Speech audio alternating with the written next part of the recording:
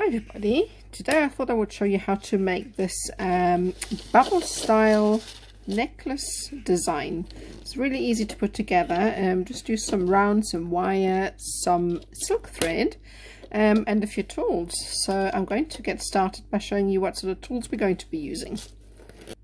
Right, so these are the tools we're going to be using today. So I've got two of my chain nose pliers, just because you're going to be needing them to opening and closing the jump rings.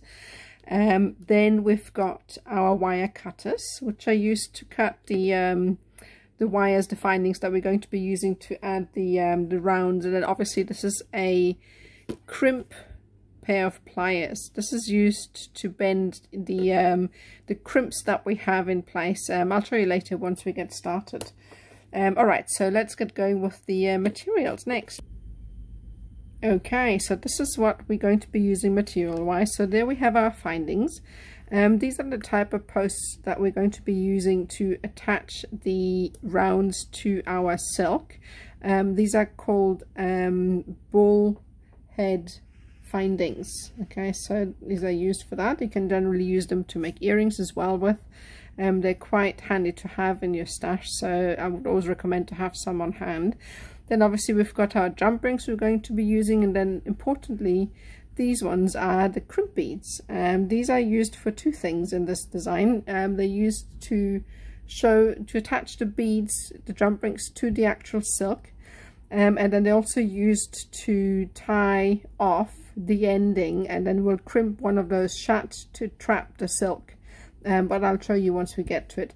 And then later on we're going to be cutting a piece of chain, and we're going to be adding it to the end of the silk.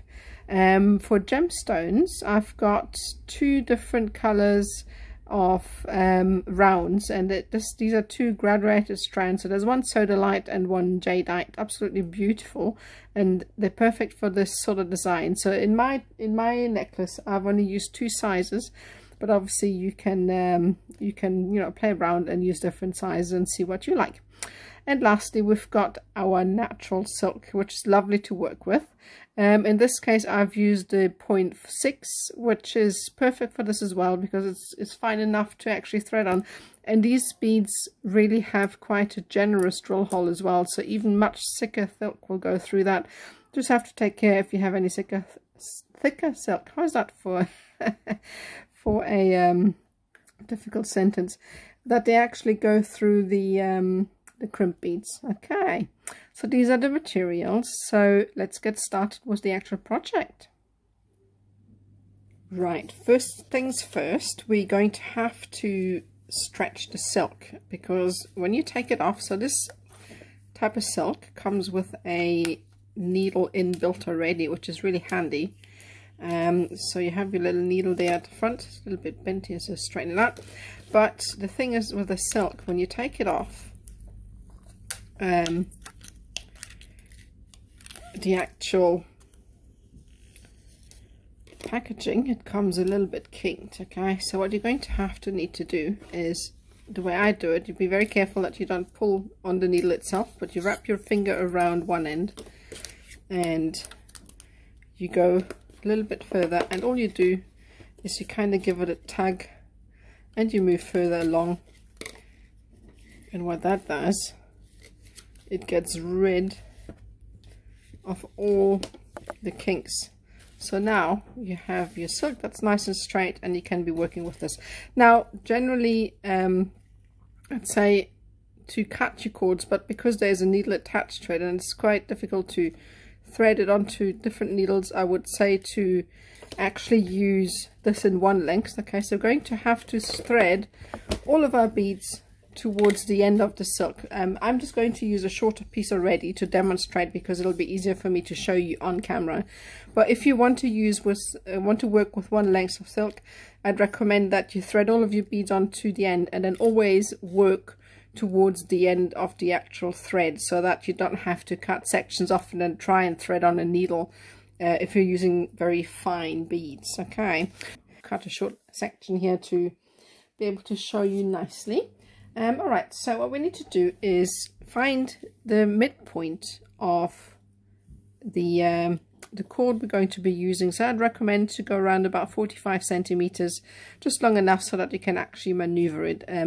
Or else you have to go, if you're going to use the silk in one continuous length, remember to go to one end and then measure 45 centimeters from there. Okay, so once you've done that, we need to locate the midpoint of the silk, and we need to attach what we've got here, the jump ring. So we're going to go through the one crimp bead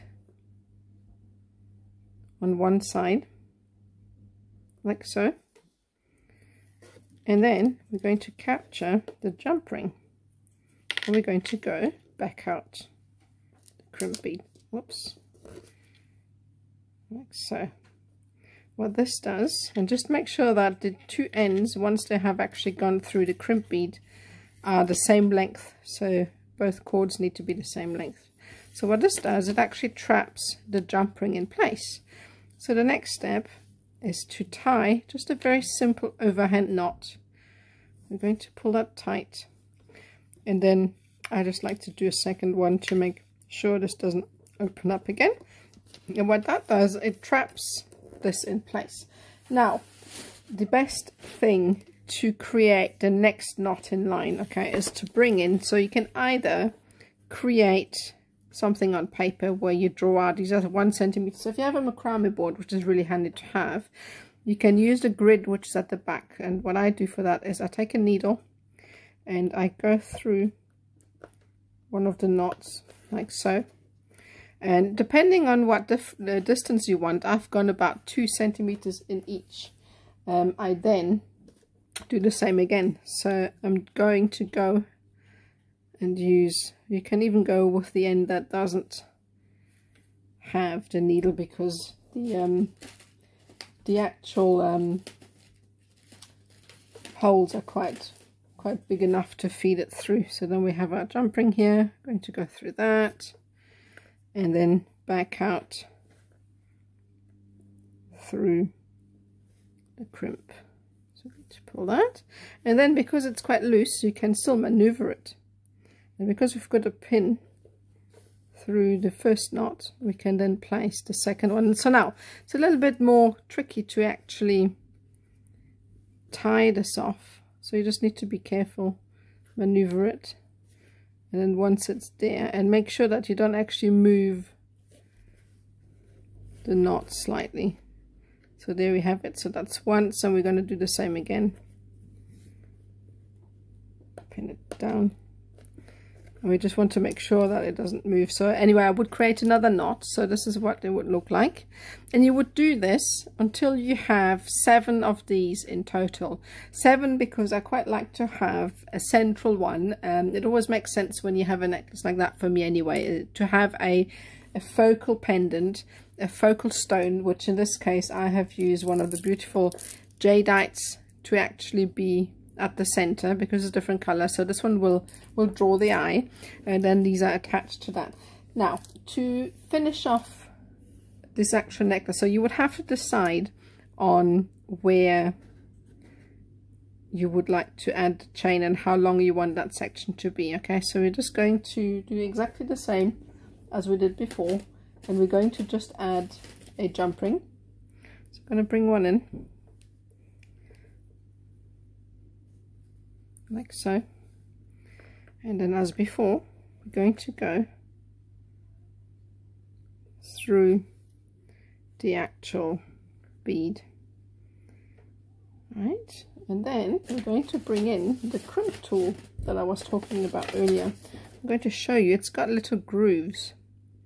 So bring these up, you can actually see the little grooves. Okay, so this little groove at the end, which a little ridge, is going to go in, and we're going to press ever so slightly, not too hard, otherwise you can damage the actual crimp. So what this does, it creates like a little ridge. I'm going to remove this now so that you can see better.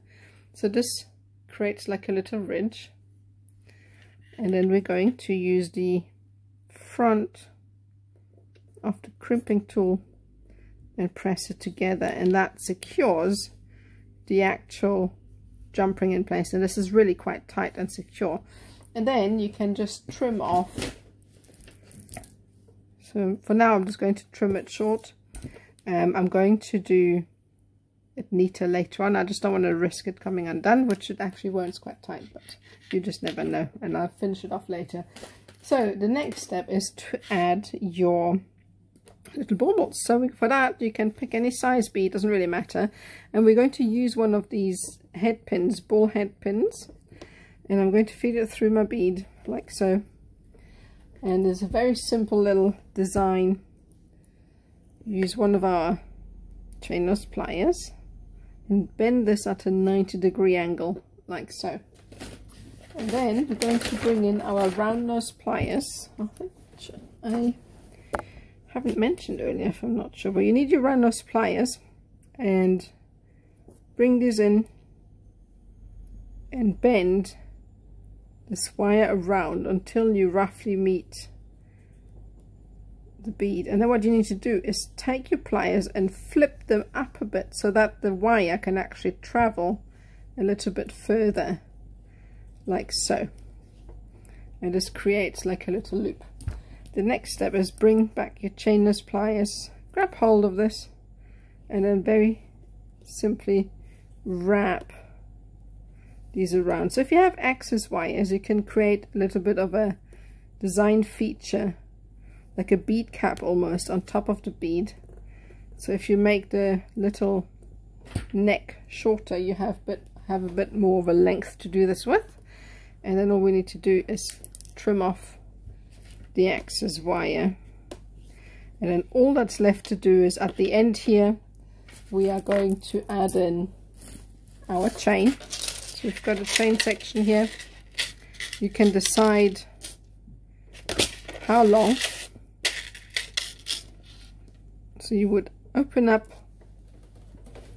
you would get your second pair of pliers, open this up, feed this on, and then just simply to close these jump rings, so just very gently wiggle them until they are firm, because you need to really make sure that they're nice and snug closed, because the thread's quite fine, and if it's not closed properly it can actually slip out. And obviously we'll do the same to attach these beads to the jump rings as well. And then you're left with a necklace that you can wear. So you have these all attached, and you would add all of your findings, and this is how easy it is to make this necklace, and it's quite effective. So yep, I hope you enjoyed this, and thank you for watching.